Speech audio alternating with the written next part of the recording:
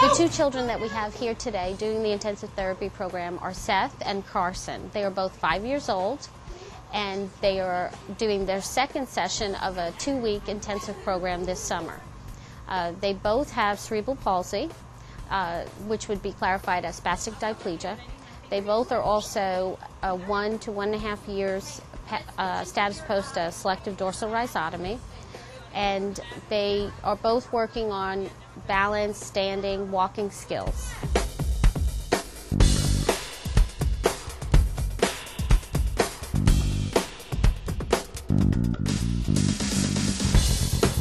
How long are you going to hold it for?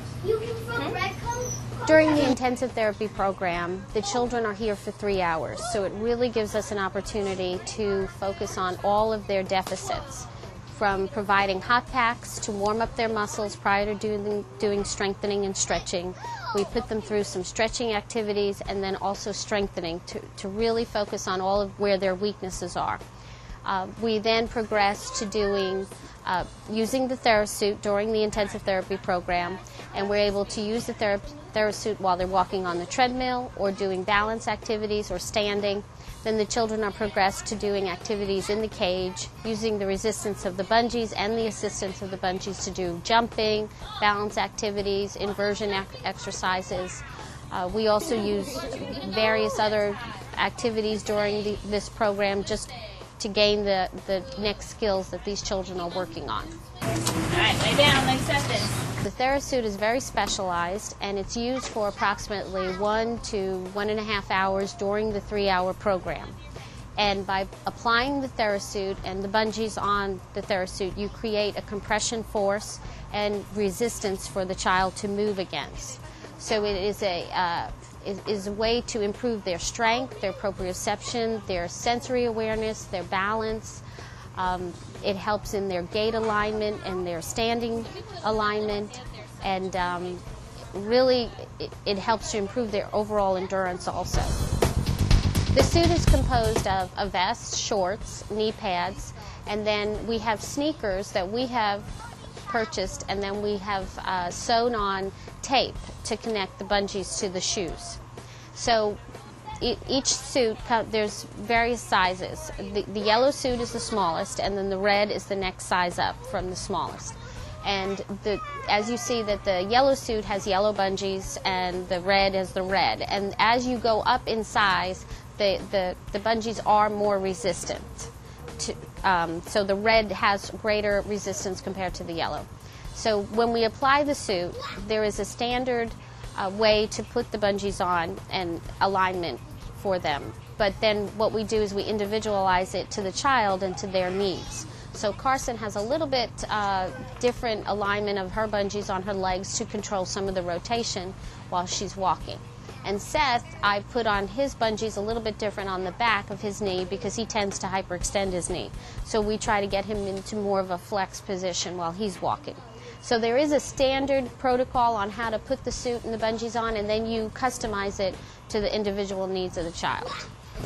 Carson's going to beat us over to that treadmill.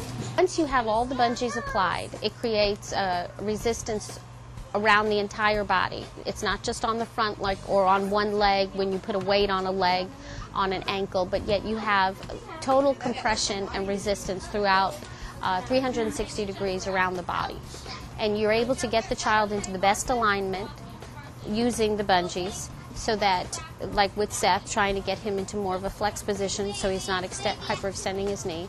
And then he has to then work against these bungees, and so they also promote greater alignment and facilitation of the correct movements that you want him to use, and at the same time also providing some resistance, so he has to strengthen his muscles as he's moving. And this compression force is a lot of deep compression, which these children with cerebral palsy tend to have impairments in their sensory system, their proprioception, their body awareness. So the other benefit is that they really get a lot of deep pressure in through their skeletal system, and it creates a better awareness for them of where their body is in space.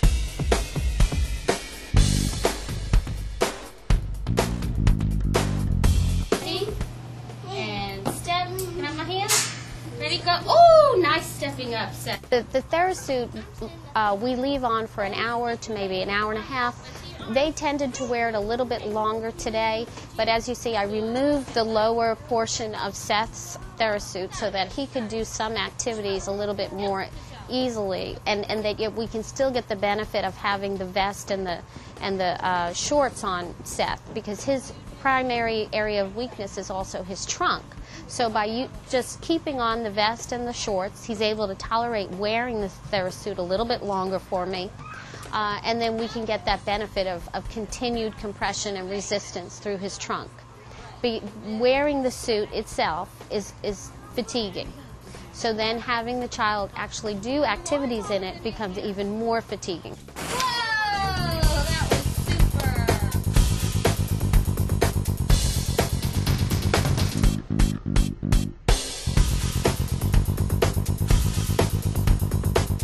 In order to use the TheraSuit, the therapist must be trained by the Pediatric Fitness Center, which is the originator of the TheraSuit, and the therapist goes and is trained for a week in how to use the TheraSuit. Then certain clinics, and there are approximately 90 in the United States that have the TheraSuit and do these programs, the intensive therapy programs, and also have the cages. And during the training, you learn how to use the cages along with the TheraSuit. All right, ready, go. Push, Missy. Push. Good girl. Well, using the cage as a universal exercise unit to do strengthening, it's a basic pulley system with weights for resistance, and which we use sandbags and splints to isolate out the joints and the extremities that we're focusing on. So by doing sandbagging one leg, putting a splint on the other, and then working on abduction, adduction, we can strengthen that one leg and teach that child how to use and move that one leg independent of everything else of their body, because in CP that's extremely hard for a child to do. Everything wants to move all at the same time or not at all. So trying to isolate out one extremity from everything else is really important skill for them to learn.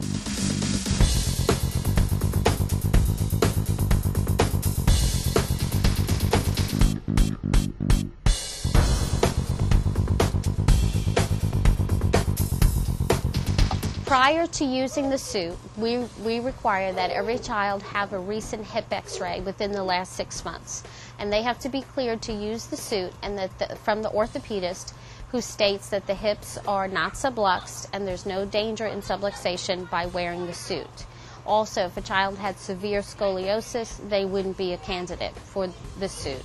There are other precautions, such as high blood pressure or cardiac impairment, that we would have to use judgment in using the suit. But most children are able to use it. It really comes down to if they do have any bony deformities or, like I said, a subluxation, we wouldn't want to use it because we could cause more harm to it. We wouldn't want to encourage a bone to go in the wrong alignment.